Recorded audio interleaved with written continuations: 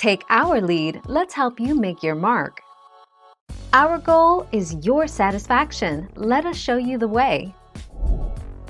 Romanova eventually defects to the US for reasons that include her love for the reluctant criminal-turned-superhero archer, Hawkeye. The first hints to Natasha Romanova's childhood come from Ivan Petrovich, who is introduced as her middle-aged chauffeur and confidant in the Black Widow's 1970s Amazing Adventures.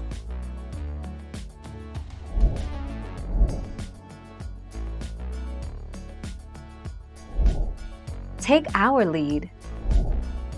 While never explicitly stated in the films leading up to Avengers: Endgame, Natasha Romanoff and Clint Barton have a romantic connection in their relationship, though they couldn't consummate it for various reasons.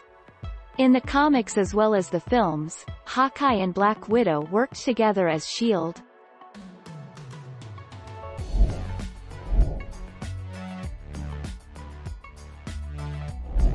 Make your mark, take our lead. Clint and Natasha are best friends. However, at the start of their relationship, Clint Barton, as Hawkeye, was sent to eliminate Natasha, but instead, Barton saw her skills and recommended her recruitment. The two began an everlasting partnership, with Barton affectionately calling her Nat.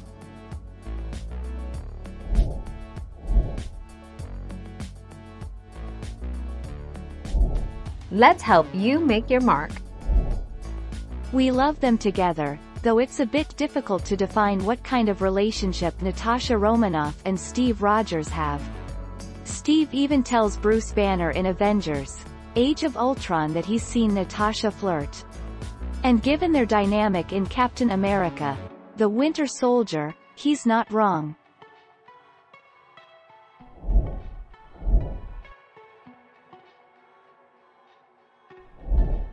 Take our lead.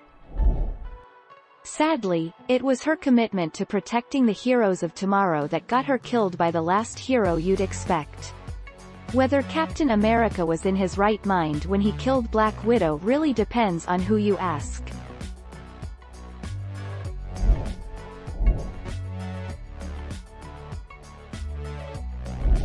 Make your mark, take our lead.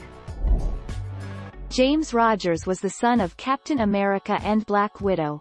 After James was born, he and the rest of his adopted siblings were secretly hidden within an Arctic base to be safely raised by Tony Stark.